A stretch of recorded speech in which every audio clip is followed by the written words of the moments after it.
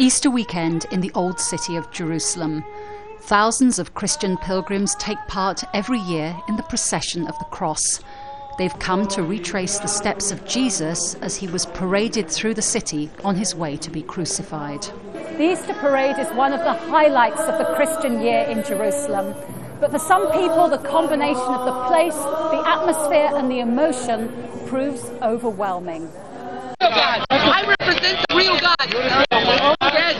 The woman captured on this mobile phone footage is one such person.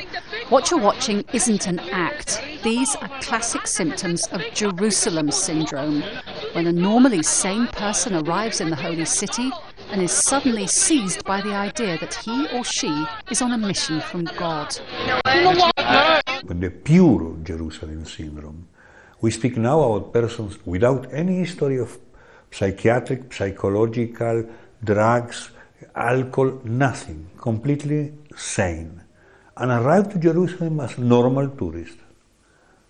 And in this group, every year we see one or two cases, only one or two, that develop a very special psychotic reaction. Here we go, Moses is still preaching, and Jesus is yelling.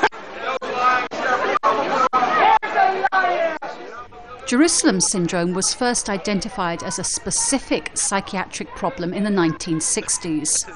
First, patients display signs of anxiety and a need to be alone in the holy places. Then they wash obsessively before dressing in white and going out in the streets to preach. Abu el-Walid Dajani runs a hotel in the old city. Over the years, he and his staff have had to deal with several guests who've been gripped by Jerusalem syndrome. We have had people getting up sheets, white sheets from the room, taking them and going just outside the hotel. And one day I remember that somebody came in like Samson, and he's Samson, and he wants to destroy the wailing wall. You know, you see all these things. This is Jerusalem. That's the Jerusalem syndrome. The syndrome tends to surface most during religious holidays like Christmas and Easter. Fortunately, in most cases, there's a simple cure.